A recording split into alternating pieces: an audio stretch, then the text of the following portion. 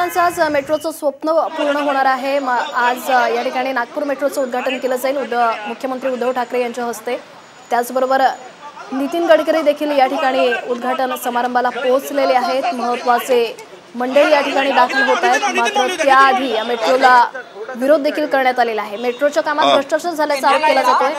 पुणे पोलिसांनी अजून दिले नाही। असं आहे, आतापर्यंत माझ्याकडे पत्र आलेलं नाही गृहमंत्री म्हणून, आणि आमच्याकडे सरकारकडे पत्र आल्यानंतर त्याचा व्यवस्थित आम्ही माहिती घेऊ, आमच्या लीगल कन्सल्टंटला विचारू आणि त्याच्यानंतर पुढे कोणती पावलं उचलायची ती पाहू।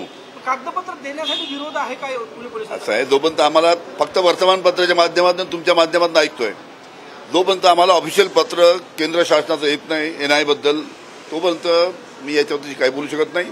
त्यांचं पत्र लिहिल्यानंतर पुढची कारवाई मी करू। चला चला चला।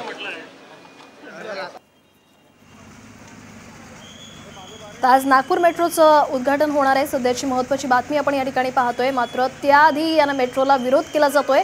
नागपूर मेट्रोच्या कार्यक्रमात विरोधाचे बॅनर झळकल्याचं आपल्याला पाहायला मिळतंय। जय जवान जय किसान संघटनेच्या कार्यकर्त्यांनी या मेट्रोला कडाडून विरोध केलेला आहे।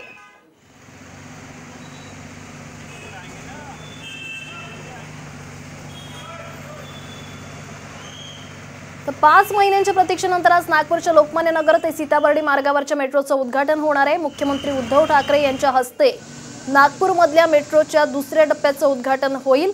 आज व्हिडिओ कॉन्फरन्सिंगद्वारे मुख्यमंत्री मेट्रोचं उद्घाटन करणार असल्याचं समजतंय आणि या कार्यक्रमाला केंद्रीय मंत्री नितीन गडकरी, विरोधी पक्षनेते देवेंद्र फडणवीस देखील उपस्थित राहत आहेत।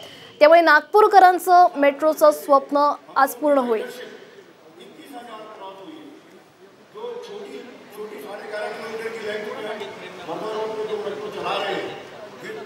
स्टेशन के साथ उसमें 21,000 की राइडरशिप प्राप्त हुई है और जैसे जैसे हमारे स्टेशन खुलेंगे और ये जो लाइन होगी और बोल रहे हैं 11 किलोमीटर की, इसके साथ साथ वो राइडरशिप दिन दूनी और